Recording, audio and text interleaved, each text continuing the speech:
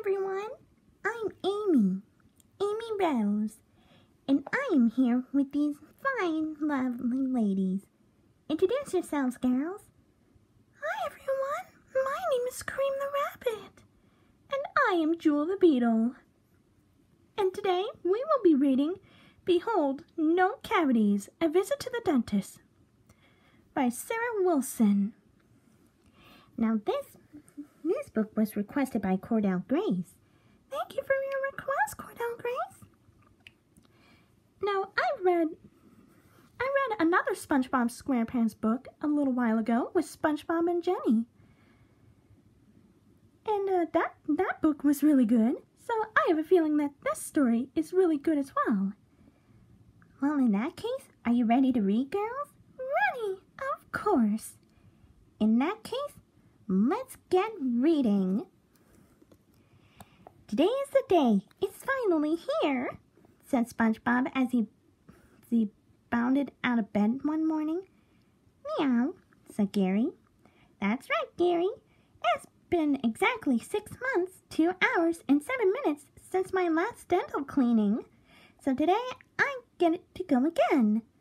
SpongeBob raced off to brush his teeth extra carefully. Patrick came to visit while SpongeBob was still brushing. SpongeBob, what's wrong? You're foaming at your mouth, he cried in alarm. Shut toothpaste, silly, said SpongeBob, spitting out the toothpaste, and showed Patrick his dazzling smile. I flossed, and now I'm brushing with my favorite toothbrush, just as I do each morning and night. Oh, I always wondered what that thing was, said Patrick, pointing at SpongeBob's toothbrush. SpongeBob's mouth dropped open. You don't floss or brush your teeth, Patrick? Nope. Or have semi-annual dental exams? Nuh-uh. Have you ever been to the dentist? What's a dentist? Patrick, old buddy, he said, when he had found his voice. I think you'd better come along with me to see my dentist, Dr. Gill, today. I'll call and make an appointment for you. Will it be crazy? Will it be scary? Patrick asked, clutching onto SpongeBob's outside of the dentist's office.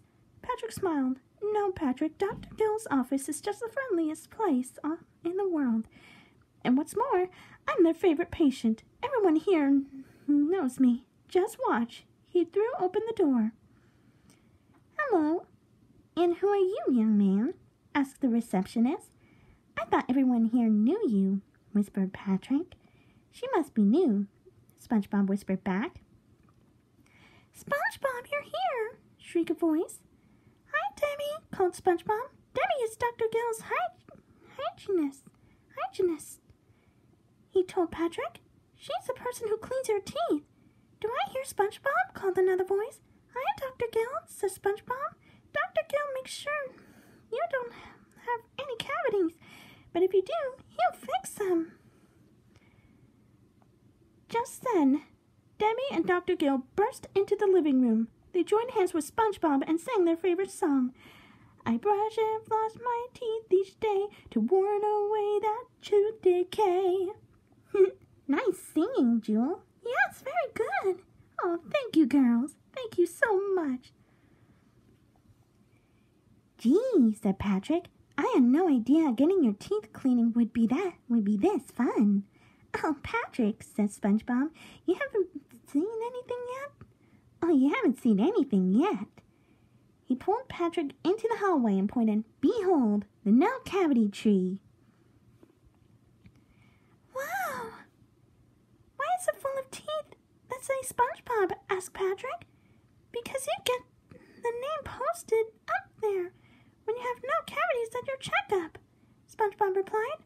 I get a new tooth every time I come because I never had a cavity. Time for your cleaning, SpongeBob, called Debbie cheerfully.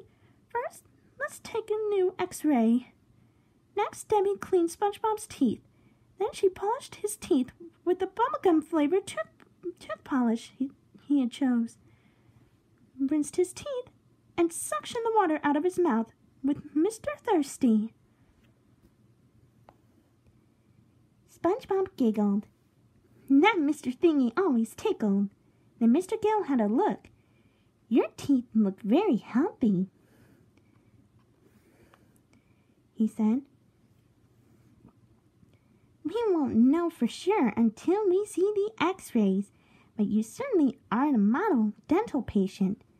Thanks, Dr. Gill, said SpongeBob. Now it's time for you to look at my friend Patrick's teeth. He's never been to the dentist before. Patrick got in the chair and opened his mouth. Debbie and Dr. Gill took turns peering in. Dr. Gill buzzed the receptionist. Cancel the rest of the appointments today, he said. This will take a while. Some hours later, finally, Patrick's teeth were clean. You can each go pick out a brand new toothbrush now, Debbie said. Follow me, Patrick. I can't wait to see what colors they have, cried SpongeBob. Oh, boys, called Dr. Gill. I just learned that the light box we use to view your x-rays needs a new bulb. Why don't you go home and I'll call you both tomorrow with the results of your x-rays. By then, the box will be fixed. And this is where we will stop for part 1. Stay tuned for part 2 of Amy Rose, Cream the Rabbit, and Jewel the Beetle saying, read, Behold, no cavities, a visit to the dentist.